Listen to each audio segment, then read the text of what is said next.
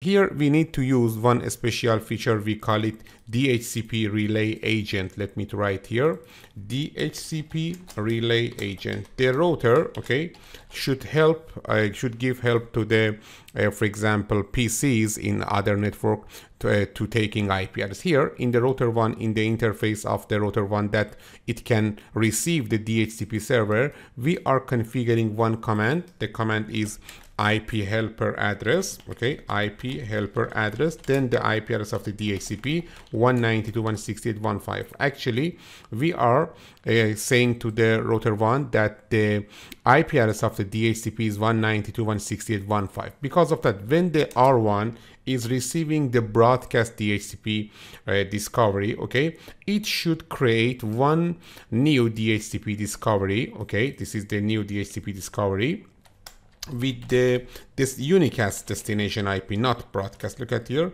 discovery, okay, this is the DHCP discovery that's created by the router one. The destination IP is 192.168.1.5 because we have configured this on this interface on ETH00, and the source IP is the IP address of the ETH00 192.168, for example 11, okay. Here you know that for this computer, for this, for example, if the IP of DHCP is 192.168.1.5, here we have another range, for example 2.1, because you know that router is working between two range of network. Because of that, we can, for example, say here we are using 192.168.20/24, okay, and the IP address of the router is 2.1. And on the right side, we are using 192.168.10 for example 24, and the IP address of the gateway is 0.1, and the IP address of the DHCP server is 192.168 for example 1.5, okay. Because of that, now the router should create this DHCP discovery to the destination of the DHCP server. After that, DHCP server, again with the similar process, should answer from its IP address to the for example IP address of the router 192.168.2.1 with the DHCP offer message, okay. This is unicast, okay. And after that, again the router should create one broadcast message, okay, and this is the DHCP offer with the same information that router received from the DHCP offer message of the DHCP server. This is the process of the DHCP relay agent. Again, you know that we should send DHCP request from the PC1. PC1 doesn't know anything about the relay agent, and here again the router 1 should create a DHCP request from its IP address to the IP address of the DHCP server. Finally, DHCP server should give the DHCP acknowledgement, okay, to the router 1. And then the router 1 again should send one DHCP acknowledgement in broadcast, with broadcast to the, for example, PC1 or to the in this network DHCP. All of these messages are broadcast, such as the normal DHCP operation, but actually here the router now is helping to PCs to taking IP address from the DHCP server. Don't forget, we need to configure IP helper address, then the IP address of the DHCP on the interface of the router that is residing in this LAN, okay.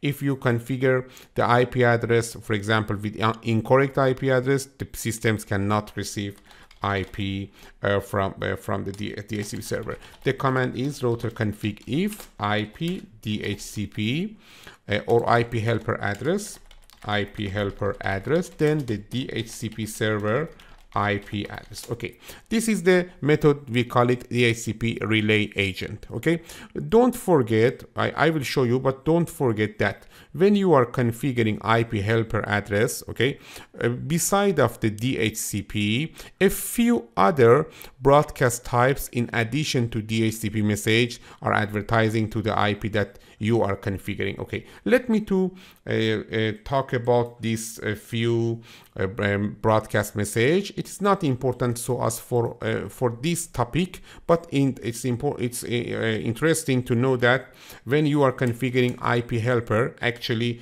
all of the TFTP messages, and after that all of the DNS message. Okay, let me to right here, DNS, and after that ITS message. ITS is the abbreviation of the Internet Time Services. Let me write here, Internet, then Time Service, okay? And also after that, the NetBIOS name server, NetBIOS name server, okay? And after that, the bootp, and then the, for example, TACACS, and also the, for example, NetBIOS datagram server, NetBIOS datagram server. All of the message of these protocols also are, for example, forwarding to the IP address that you configured, IP helper address. TFTP is the abbreviation of the Trivial File Transfer Protocol. DNS is the abbreviation of the Domain Name System or Domain Name Service. ITS is the abbreviation of the Internet Time Service.